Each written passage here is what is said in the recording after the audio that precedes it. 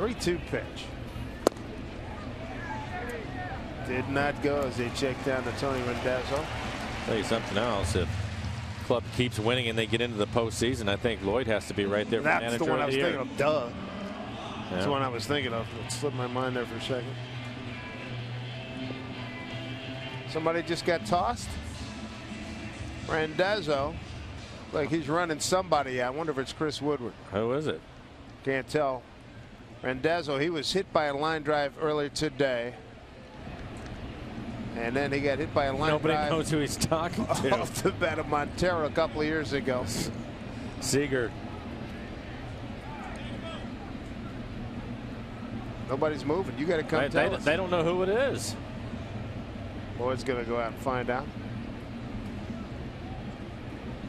This is ridiculous. Totally. He's going to go over to Brian Gorman, the crew chief.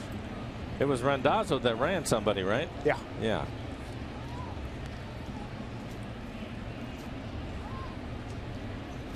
Tony had a bad night last night. Yes, he did. And he might be making matters worse right now. I'm not sure.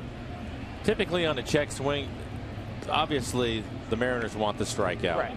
And when you don't get the call, or if it had gone the other way, the Tigers probably would have reacted as well. And they just put your hands in the air. No, it happens every day. Yeah. So now he's. I mean, come on, the guy's been around. Who is it?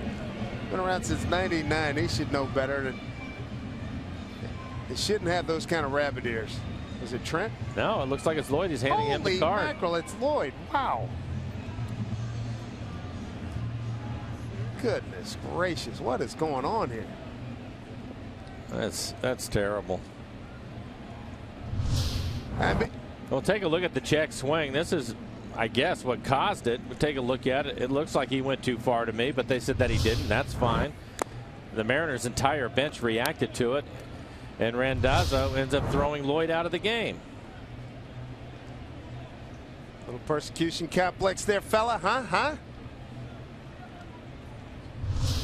Man.